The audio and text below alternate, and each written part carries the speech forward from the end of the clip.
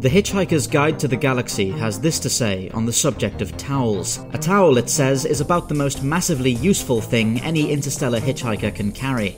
For one thing, it has great practical value. You can wrap it around you for warmth on the cold moons of Jaglin Beta, sunbathe on it on the marble beaches of Bantraginus 5, huddle beneath it for protection from Arcturan meganats as you sleep beneath the stars of Kakra Foon, use it to sail a mini-raft down the slow heavy river Moth, wet it for use in hand-to-hand combat, wrap it around your head to avoid the gaze of the ravenous bug-blatter beast of Traal, which is such a mind-bogglingly stupid animal it assumes that if you can't see it, it can't see you, and even dry yourself off with it if it still seems clean enough.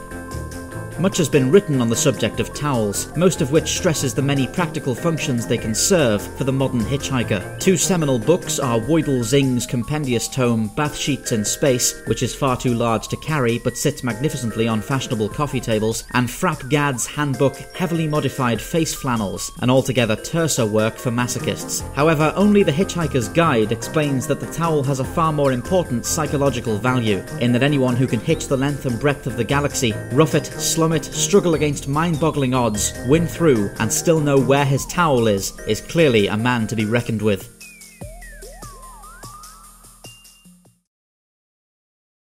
Happy International Towel Day, you Zarkin Froods, and thank you for joining us in this little tribute to Douglas Adams and the Hitchhiker's Guide to the Galaxy. If you're planning to do some interstellar hitchhiking yourself, you might want to head over to the Spacedock Teespring, where you can find this special Spacedock hitchhiking towel, an item you now know the true power of, having listened to this guide entry. If you pick one up, you'll be supporting Spacedock, and you will always know where your towel is. This is Daniel from Spacedock. Don't panic.